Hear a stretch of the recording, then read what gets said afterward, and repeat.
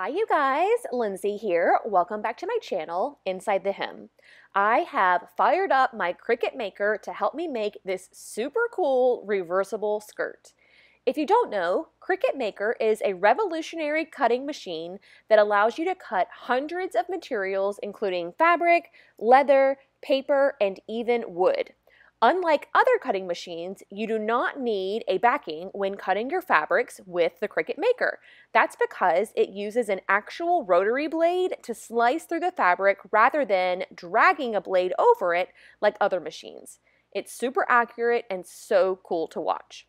Until recently, Cricut's design space has had limited projects for sewists. Bags, quilts, doll clothes, and accessories made up a majority of the preloaded projects. So when I saw this woman's skirt pattern, I had to give it a try. It's basically a bunch of panels sewn together along three sides and then finished with a bias binding tie. Since there are multiple fabrics, it's helpful that Design Space does all the thinking for you. It's separated the pattern pieces by color, so all you have to do is load the machine with the corresponding mat. The first two mats are the accent fabric, the next 10 are the lining, and the remainder are the other main fabrics.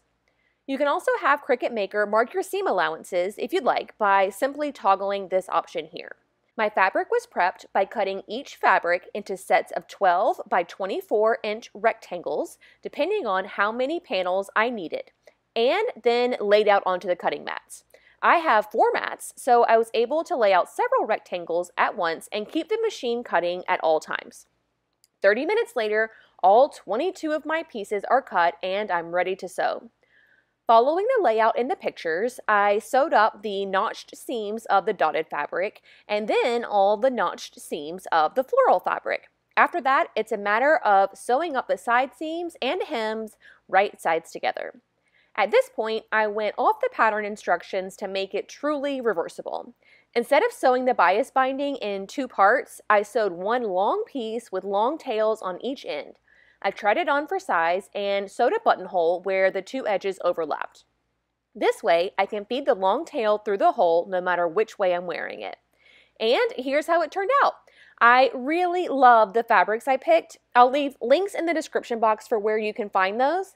My boyfriend called the dotted side my ladybug skirt, which I think is so fun. Okay, full disclosure, here's a few things you need to know about this project. Number 1, the fabric requirements are for 45-inch wide fabric. So if you're using anything wider like typical fashion fabric, you won't need as much as they say.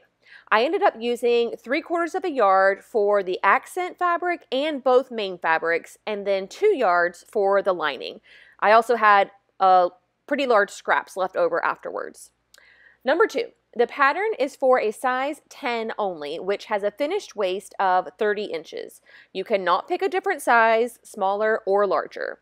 I have a 36-inch waist, and since there are so many half-inch seam allowances, I was able to sew them all at 1/4 of an inch to buy myself 5.5 inches. If you need more than that, you can always add more panels. To make it smaller, use a larger seam allowance or remove panels. Number 3, the fabrics, especially the white one, is see-through. So I ended up inserting a layer of nude lining between the 2 skirt panel layers, which really helped.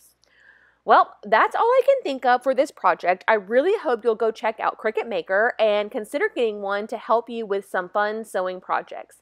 In the meantime, let me know which side of the skirt you like better, dots or floral. And until next time, I'll see you all soon. Bye!